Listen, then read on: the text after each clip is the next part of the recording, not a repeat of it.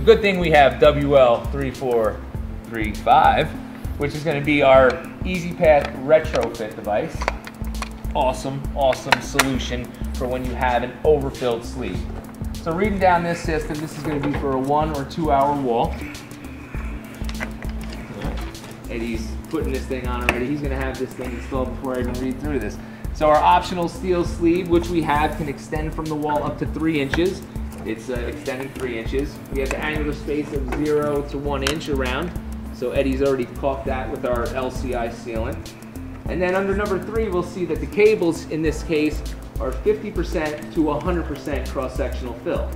Meaning that this device, the retrofit device, is good for when you get that overfilled sleeve. It's not meant to be an initial solution. We're going to get to the EZ Path in a second to show you that.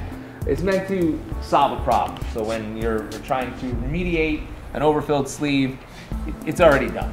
So continuing down the system, the Firestop device Eddie put in there was the EZ Path Retrofit.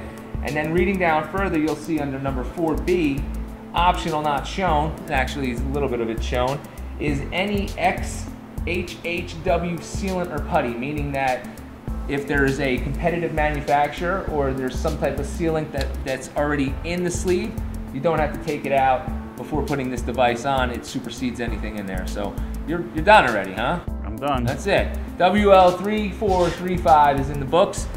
In the meantime, for more information, please visit www.stifirestop.com.